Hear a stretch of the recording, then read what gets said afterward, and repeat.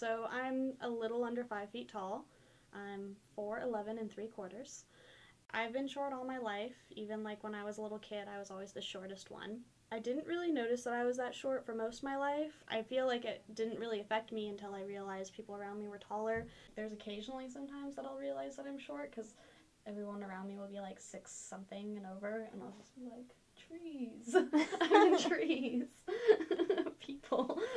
I used to go and get a double gulp and then take it back to my apartment and share it with all my friends. And when I would walk in with this big double gulp, they would say it's half a Simone size because it was so big and I'm little.